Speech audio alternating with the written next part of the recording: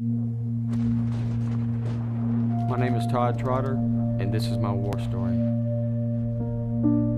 My dad ended up leaving when I was 6 to 7 years old, and for some reason I always thought it was my fault he left. Who was I to want to become like? Who was going to teach me? And so as a kid, I grew up with feelings of being worthless and just being no good. And as a kid, I used to hang out at friends' houses. I liked being at their houses so much more because they had a family structure. Each one of them had a mom and a dad, something I didn't. As I got to be around 12 or 13 years old, I got influenced by friends of mine that used to dabble in drugs. I tried these things and I liked the way they made me feel because it was an escape from reality. My mom loved me and tried to teach me good things, but I was just simply disobedient. That messing around with drugs when I was a teenager eventually led to harder drugs. I ended up going in and out of jail and acquiring 10 felonies.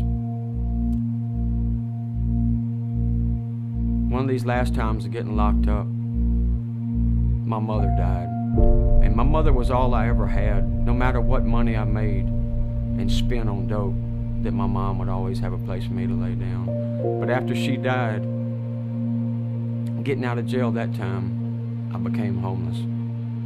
I lived under a bridge in Nashville.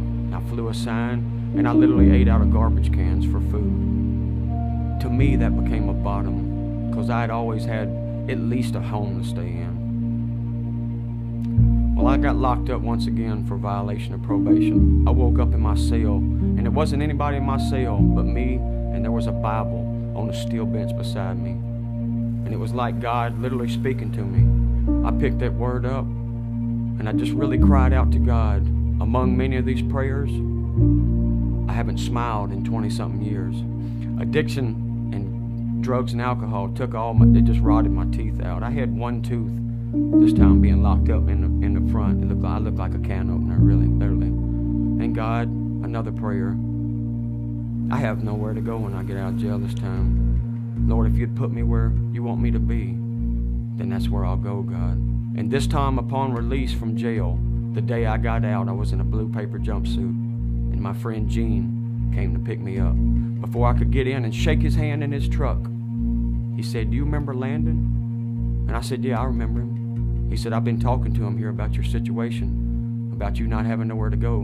And believe it or not, he's a counselor at this place called Warrior Ministries." Well, I make it into the ministry, and I'm there and I find out that they get to work with their hands on different jobs to help fund the ministry. We were working on a job, and I met this lady named Karen. I noticed she had 4 children, and I learned that their dad had committed suicide. And I was working on her house, and I looked down the yard, and something hit my spirit. I said, "God, is that somebody you would have for me?"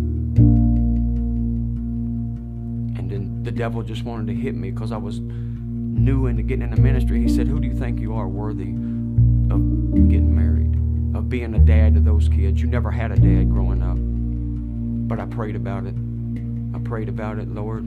If that is somebody you'd have for me, God, just make me into the man, mold and shape me into the man you want me to be.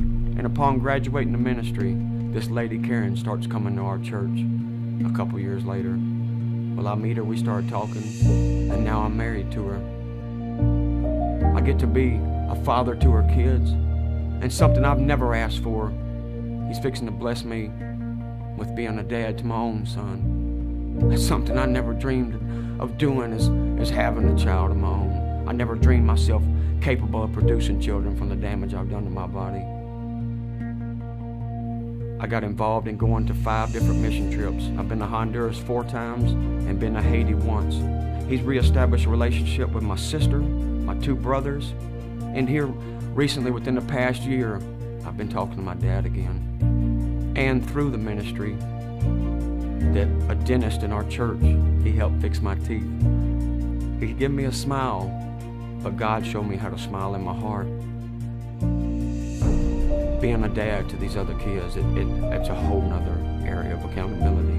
Something I never had, but I've learned in reading the Word that this whole time that my earthly dad lived, I always had a Father in heaven who loved me. And for that, I'm truly grateful.